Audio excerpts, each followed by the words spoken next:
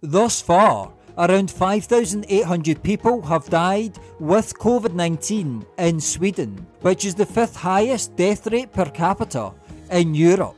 Sweden's death rate per capita is much higher than other Nordic countries, but lower than Belgium, Spain and the UK.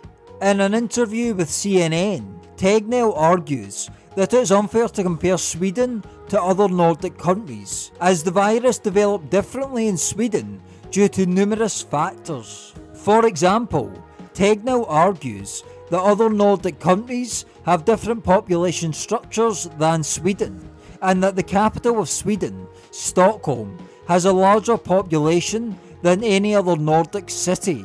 This argument is true.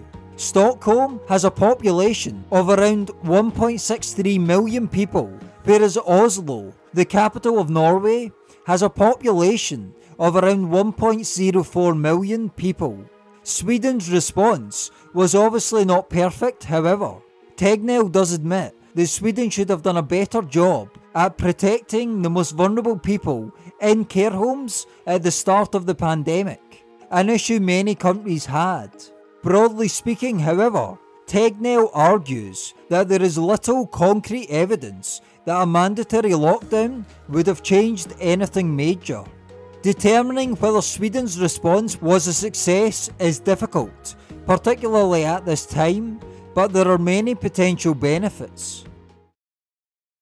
Thanks for watching, and please subscribe if you want to support this work through PayPal, Bitcoin and/or Patreon. The links are in the description below this video. More videos will be out soon.